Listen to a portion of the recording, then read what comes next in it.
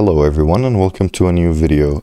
Today's video is a continuation of the previous video for the ControlNet models in SDXL.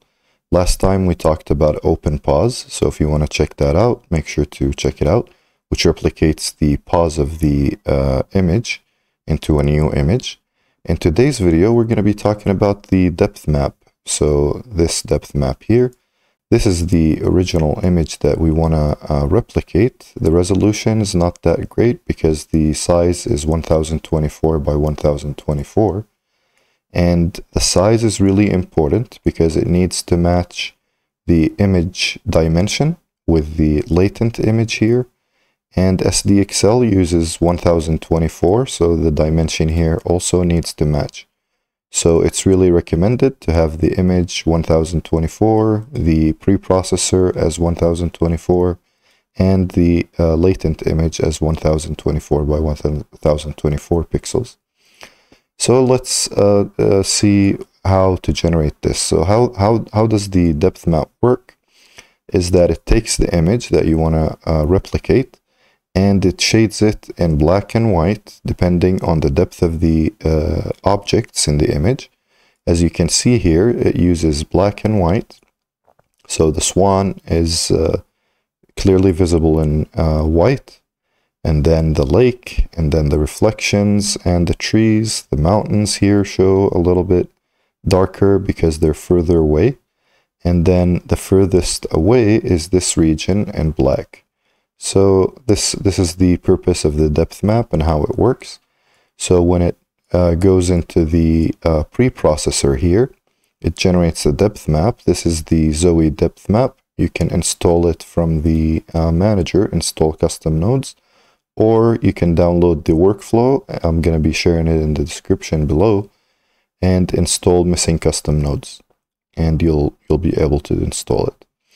So what this preprocessor does is that it generates the image, converts the image into a depth map, and then it gets inputted into apply ControlNet image input. So make sure to input the image from the output of the preprocessor, not the original image here, this one. And then you use the ControlNet model, the depth SDXL new.safe tensor. I'm going to be leaving the link to download it in the description below at the Hugging Face website.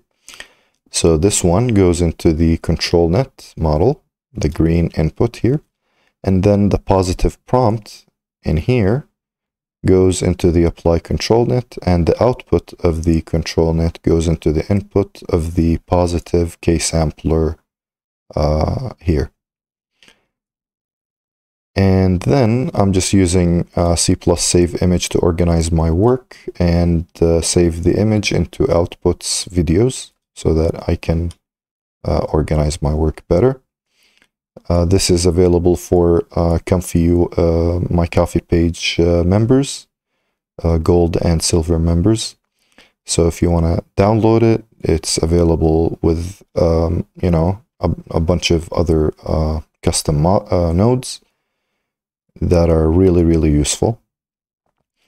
And the output is right here. So as you can see here, we got an output that is very close to the original in this image in terms of, you know, like the objects, the mountains here, the reflection in the lake, the swan.